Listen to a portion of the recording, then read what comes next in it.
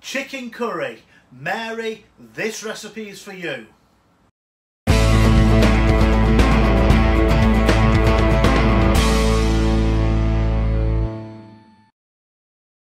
Hello and welcome to Auntydaren.com. How are you this wonderful morning? Today, a really quick, easy and cheap chicken curry. Remember, if you're on this channel, you're on this channel because you want to know how to budget your money and how to make every bit of your shopping feed your family and get them so they're eating really well, but you're not spending an absolute fortune. Now, we all love an Indian takeaway. I like an Indian takeaway, you like an Indian takeaway, but it can be ever so expensive. So what I want to do is I want to take you through some stages of how to do a chicken curry really easy. It's not going to be authentic. It's going to be as authentic as I can make it. I've done a little bit of research. Because I like a little bit of fruit in my curry, this is going to be a more Kerala style curry. So it's got sweeter spices, it's got cinnamons, it's got ginger, it's got some sultanas in there. I know it's the way your gran used to make them, but it's the way I like it. It's got quite a bit of spice in there. It's thickened with a little bit of yogurt. It's really nice. So without further ado, and as I said in the intro, as I said before, the titles, this is for you, Mary Larkin. You asked for a chicken curry recipe. Now, I love chicken curry and it's been a pleasure doing this video just for you. So let's go over now to the bench and I'll try and talk you through exactly what to do. Now, first things first, we need to get a pan on heat. Onto medium heat, medium low heat. That can be heating up really slowly. Next thing we're going to go on to is the spice mix. Now, I could turn around and say, make your own curry paste, buy a jar of curry paste, but we're trying to do this ourselves. I'm trying to keep it really as inexpensive as possible. So here, all I've got is a touch of salt, some black pepper, garam masala, really cheap, curry powder and a touch of cumin. Okay, and all I'm going to do with that is I'm just going to mix it together. That's my spice mix made. I've added the extra spices to the curry powder because I have them. If you don't have them, please don't go out and buy them. You just use a Madras curry powder. It's got everything in it that you're going to need. Also, when you're buying spices, don't first of all go to the supermarket spice rack. You will pay a fortune. You really will, for little itty-bitty pots of anything. If you're buying spices, always go to the World Food aisle or the Food of the World aisle and look in their spice section there. Bulk packs of them for under £1. But remember, only buy them if you're going to use them. End of lecture. Let's get on to the recipe. Quite simple. As with all curries, we need to start with an onion. And all you need to do with that onion is slice it, not chop it. We're going to slice this onion.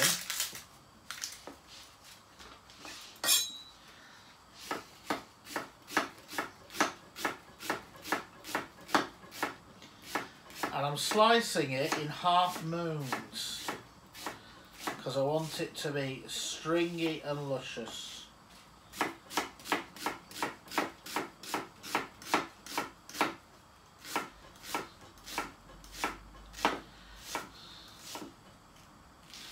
The base of most onions, the base of most curries you'll find are onions. So, into that pan, I'm going to add a glug of vegetable oil. I'm using a rapeseed oil. If you have them, it's always nice to add some black mustard seeds. If you haven't got them, don't worry about it, don't add them, we'll just use a curry powder. But as I've got them, I'm going to add the black mustard seeds. I'm going to allow those to fry till they start to pop.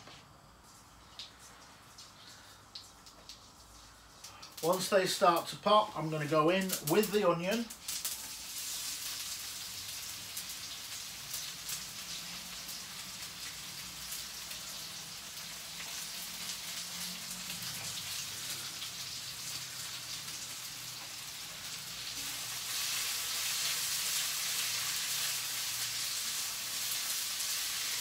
Turn the light down to low and put a lid on it.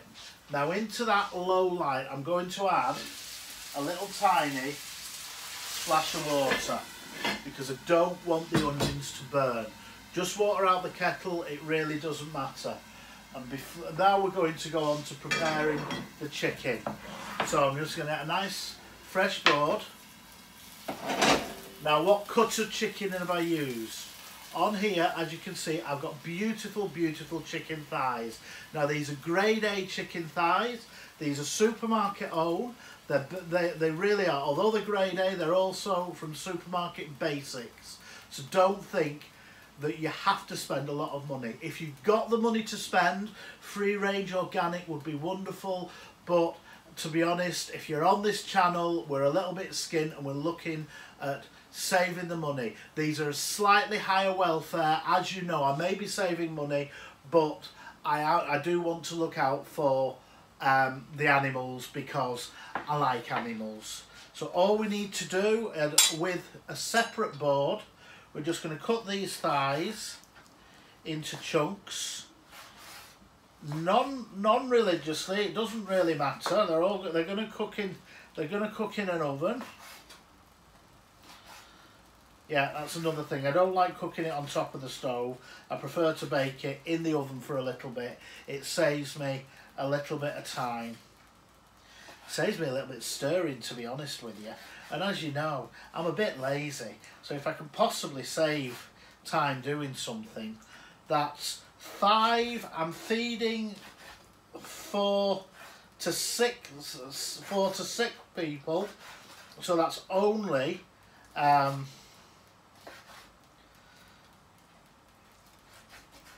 let me think. That's only 5 chicken thighs. Now, if you want to speed this up, you can use a chicken breast. But if you're using chicken breast, you must remember, while you're cooking it, chicken breast doesn't have as much fat. I've got a chicken breast here that I'm going to put into it, but chicken breast doesn't have as much fat on it.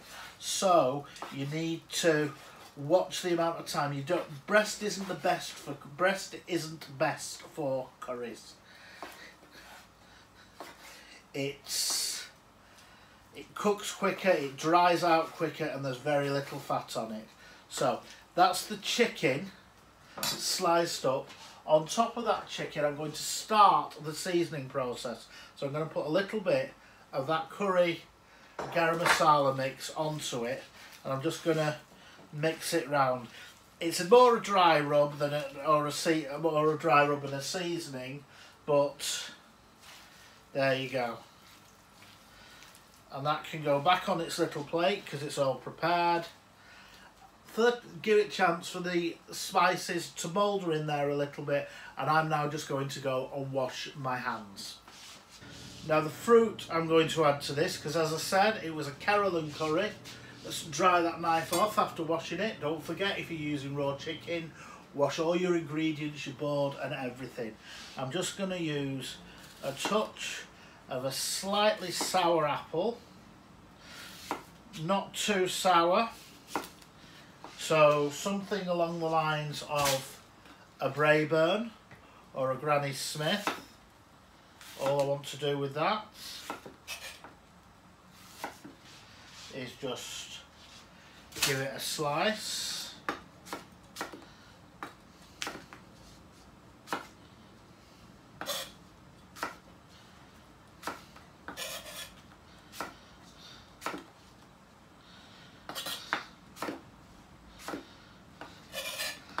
Now, a lot of you say when I do videos like this that you don't like fruit in curries. Well, I totally agree with you. It has its place, but this one that I'm doing was specifically designed in Kerala, which is a part of North India. It contains apple, it contains dried fruit, and it means that it adds a little bit of extra flavour in there. If you don't want to add the fruit to it, don't add it. It'll keep it a little more savoury. Every now and again we're just going to go into the pan.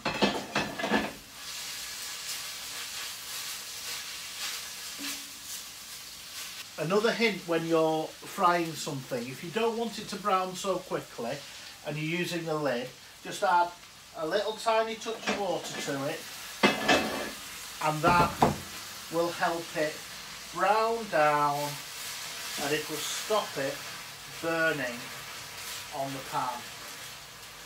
The water helps with the frying. You just want these onions to be light golden brown, and you know, there you go. Dancing around in the pan, that's what you need to see. Anyway, what do you want to see in the next video? You let me know. If you let me know, I will do it. And don't forget, while waiting for these onions, take a minute, go down below, leave me a big top comment. Go on down below into the comment section underneath this video on YouTube. Leave me a comment. I want to know all about you. I want to know who's following me, who's watching me, what sort of things you want to see, what sort of content you would like me to do. I am an open book. I will do anything.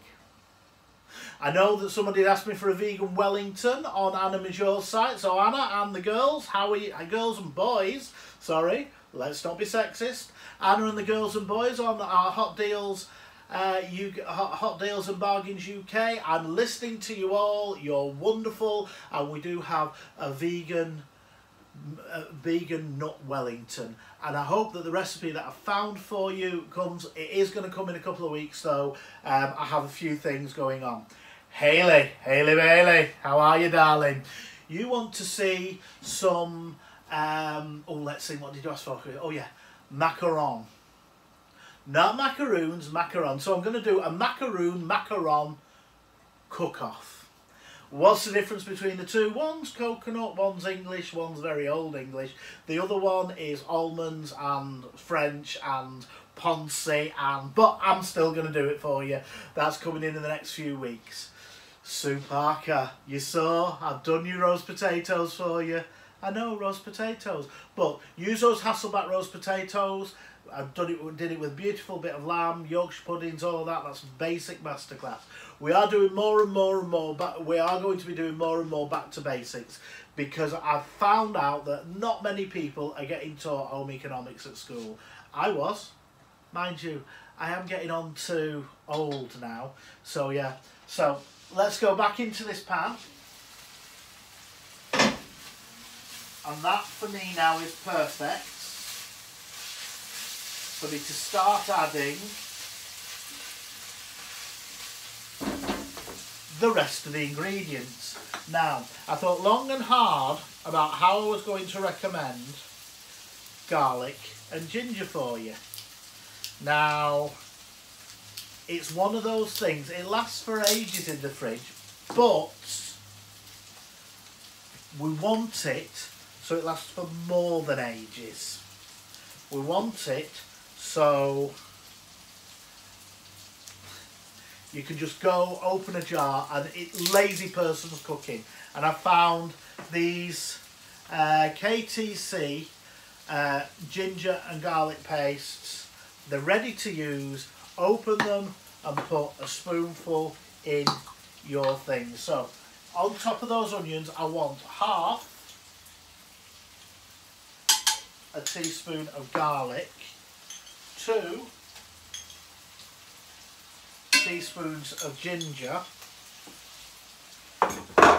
Oops, so there you. I really wish we had smelly vision, because if you could smell this right now, it smells amazing. And I'm just going to add on top of that pre-seasoned chicken.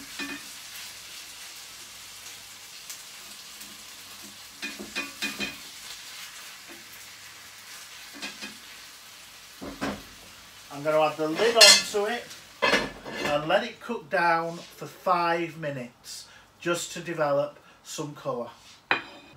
So after 5 minutes, remove the lid. Oh, you'll notice that's cooked down, started to cook down beautifully.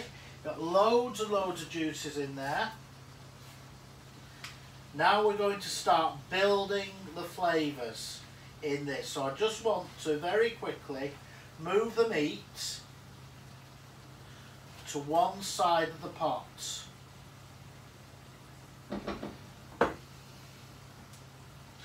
First layer of flavour. Hang on, just let me grab something. Oh, there you go. Need that. And I'm going to need that. First layer of flavour, tomato puree. Now, just in case any of you don't know and you've got a brand new thing of tomato puree like this and you open it, little hack for you, in the lid there's a little thing to stop you having to use a knife. There's a little star-shaped nozzle that pushes in, and that's your tomato puree ready to use. So you want approximately a tablespoon of tomato puree. That needs to go into the hot pan and it needs to cook down for a couple of minutes. The reason you cook it down for a couple of minutes, it gets rid of that really acidic flavour that can come from, although this comes out of a tube, tinned tomato products, and that comes from specifically from tomato puree. It stops it tasting what I like to call tinny. Tinny, nice word. Anyway, once that's cooked for, it only takes a minute or so it'll slightly change its colour. We're now going to add the remainder of the spice mix that we made earlier. We're going to add some more of that into,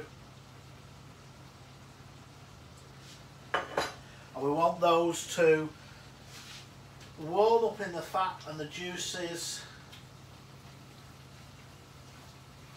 Going to move the chicken into it.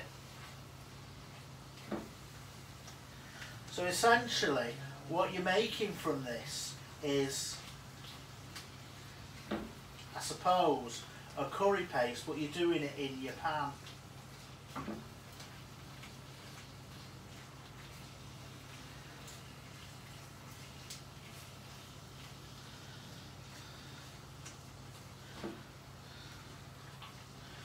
That looks and smells amazing. On top of that, I want to add approximately a teaspoon, or the tip of that tablespoon,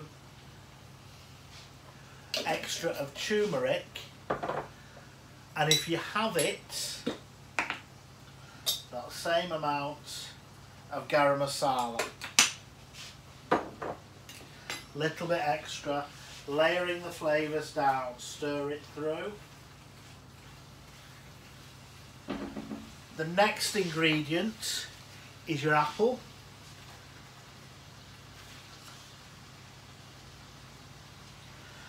Because it's a Carolyn curry, the dried ingredients of this, I'm going to add some sultanas.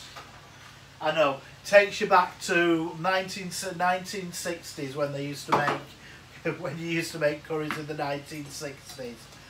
Then a tin of chopped tomatoes. Now, I'm using chopped tomatoes. If all you can find are plum tomatoes, they are better for this job. I'm using chopped tomatoes because that's what I have. And this is also all about using what you have in your pantry. So, tin of chopped tomatoes going in. In the bottom of that tin, you've got nothing but flavour. So we're going to add the tin full of water into there.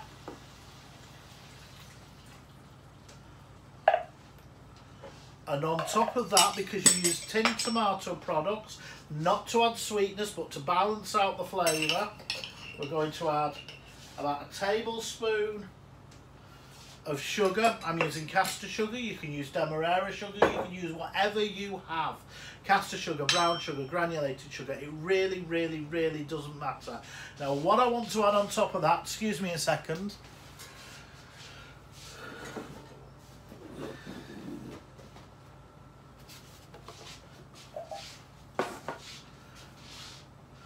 See, prior planning and preparation every single time. What I want to add on top of that is 1 chicken stock cube.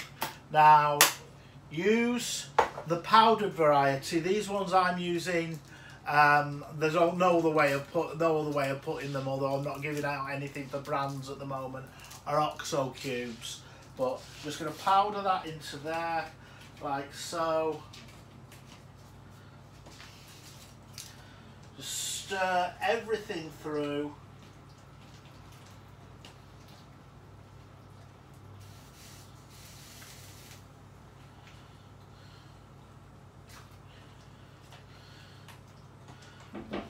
And I want that to come up to a boil. Once that comes up to the boil, we're going to put the lid on, and we're going to put it into an oven about 180 degrees for approximately 3/4 of an hour to an hour. And that is as simple as I think a curry should be. Let's go and have a look and see what's happened to the curry. It really is. It's fabulous, unctuous, thick. Increase or decrease the spice the way you want it. Or I'll just get another spoon out. All I want to add to the top of this now is a little bit of about a couple of tablespoons of Greek yogurt. If you haven't got Greek yogurt, a normal yogurt will do. The beauty of Greek yogurt is it's thick and it probably won't split. It says probably. It's got a good fat content in there, so it won't split when you add it to the curry. So 1, 2, let's go for 3. Yeah, 3 tablespoons. Oh, I do like Greek yogurt, you know. I really do. It's got a little bit of tang to it, and it's unctuous and nice. And just going to stir that through.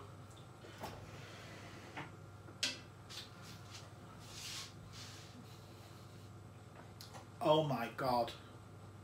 And if there is a God, oh, and I'm sure there is, that is a dish that you put on this earth.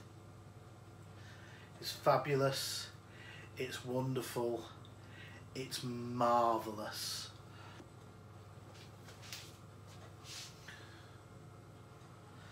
And that is my quick, simple, easy chicken curry. Thank you very much for joining me. If this is the sort of content you want to see, please, please, please don't forget, thumbs up, follow me on social media, and subscribe down below. Subscribe to my channel, turn the bell notification on so you get informed of every new video that I put out. I put 1, sometimes 2 videos a week out. It's all about feeding your family for less, so I really, really hope you enjoyed my content. Come and join me again next time, and we will have a wonderful time together. I hope you've enjoyed it, but leave in the comments down below, tell me what you would like to see. I've been Auntydaren. You have been absolutely amazing. See you next time.